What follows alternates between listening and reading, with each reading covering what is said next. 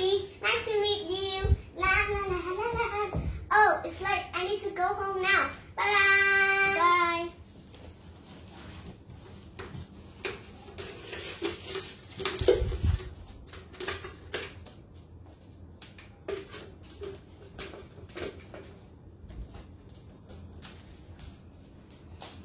Ouch! Ouch! Help me, please. Help! Hi, are you throwing garbage to my house? No! Let's stop cutting the trees. Why should I stop? Because if you're cutting down the tree, maybe we won't alive and you will have oxygen to breathe. Yes, but what? It's none of your business. Do you know that now we can't breathe well because the air is so polluted, and the causes for that is factories, energy, and people. Factories just emit out CO2, and people cutting down the trees.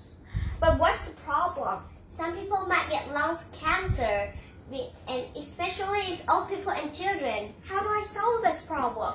First, you should go by bike or walk instead of going by car.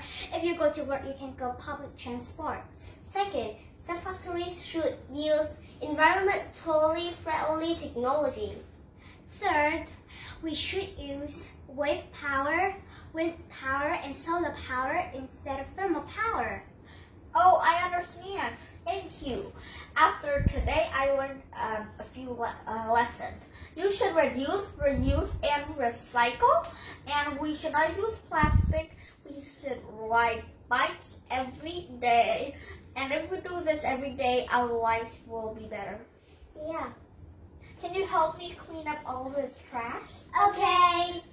I'm Dương. Hi Phương. Linh.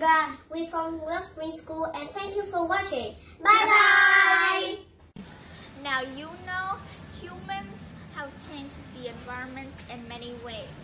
Overpopulation, pollution, burning fossil fuel, and deforestation. Changes like these have triggered the climate change, soil erosion, poor air quality, and undrinkable water.